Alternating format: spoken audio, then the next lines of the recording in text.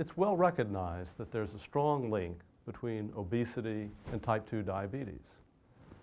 Unfortunately, the prevalence of obesity is rising very quickly, not just in the US, but around the world. In the United States, the prevalence is about 8%.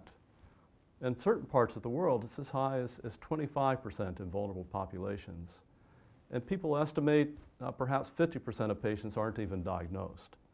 So what is the linkage between obesity and type 2 diabetes? It's now believed that free fatty acids infiltrate muscle tissue and liver to lead to insulin resistance. The infiltration impairs cellular function. In the liver, it alters mitochondrial function and results in increased glucose output. In muscle, infiltration of the muscle tissue reduces glucose uptake, both leading to high glucose levels.